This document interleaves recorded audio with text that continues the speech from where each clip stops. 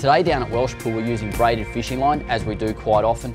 Now with our braided outfits we always tend to run a shock leader. It gives us a little bit of stretch when we need it, so you don't pull hooks on the fish near the boat or during the fight.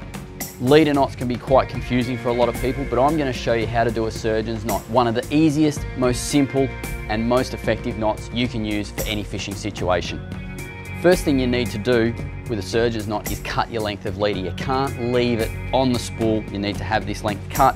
Then you get the end of your braided line, just like so. You always want to give yourself a fair bit to work with, that's the key.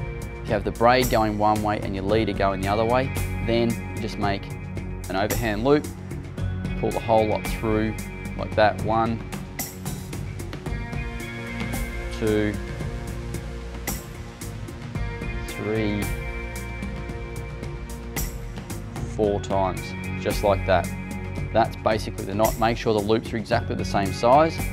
Grab all the tags and slowly pull them together like that. You'll see they start to back wrap on themselves. Make sure you're still pulling all the strands at the same time.